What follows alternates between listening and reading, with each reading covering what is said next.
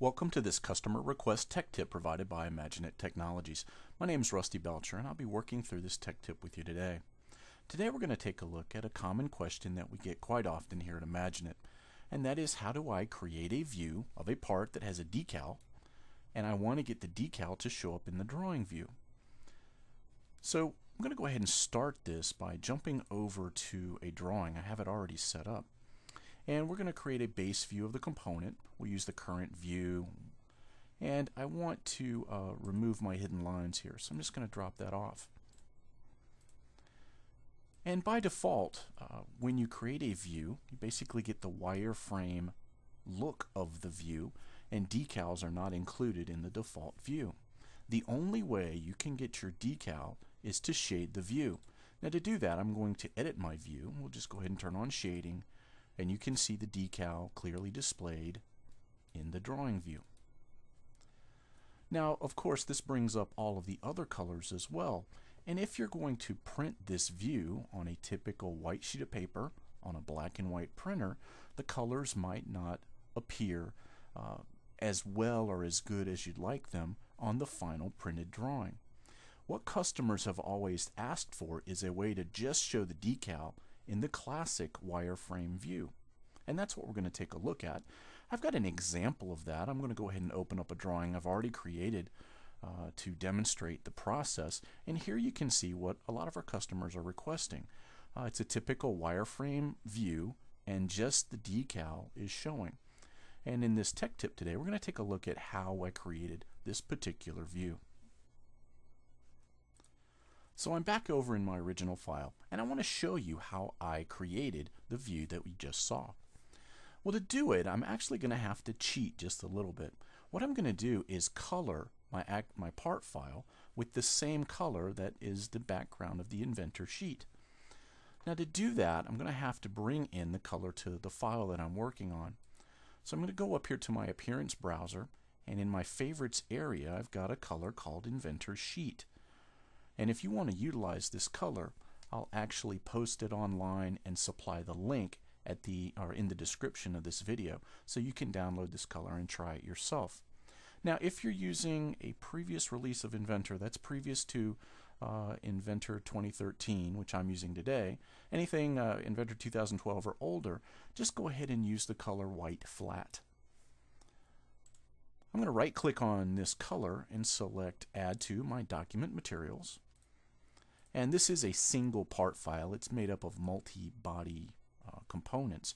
So all I have to do is go over here and select all the bodies, right click and go to Properties.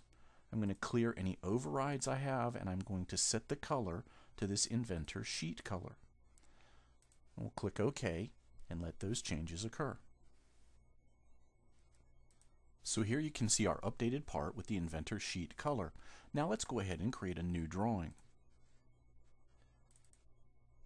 I'll create a standard DWG for this demonstration, and for my base view I'm just going to use the current orientation. I want to make sure to turn off my hidden lines because this is a single part, and I want to shade the view. We'll go ahead and drop it off and select OK. And we'll scoot it over here and I'll let you zoom in and take a look at the result. So here you can see what appears to be a typical edge-only view with the decal showing. Now if I look very closely, I might see a little bit different color between the part and the bone sheet color of the default Inventor sheet. But you have to remember, you're going to be printing this on a white sheet of paper.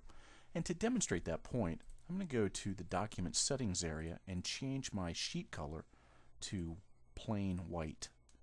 I'll click OK, and now I'll zoom in, and you can't tell any difference between the drawing view, which is actually shaded, and the background color of the sheet. I've opened up another assembly, and I want to show you another effect you can generate with this technique. I've already loaded my Inventor sheet color into this assembly, and I'm going to select all the components, and then I'm going to shift select a component that I'd like to highlight in my final view. I'm then going to go up and change the color of all the other objects to that Inventor sheet color. So here you can see all of our background parts are going to fade into the background of the Inventor sheet, and this part will remain shaded and highlighted in the view.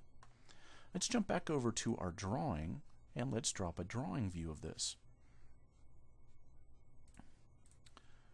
We'll create a new drawing. I'm just going to use the current orientation.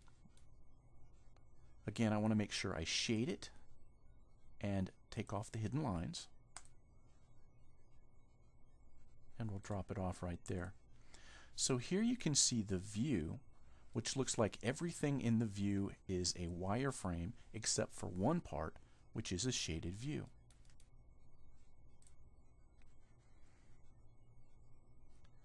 So let's review what we've covered in the tech tip today. We started off by creating a view that appears to be an unshaded view, but the decal actually shows up. And we also created a view, again, that appears to be unshaded except for one component. I hope you get a chance to utilize this effect in some of your upcoming drawings. If you'd like to see more tech tips, please check out Imaginit.com.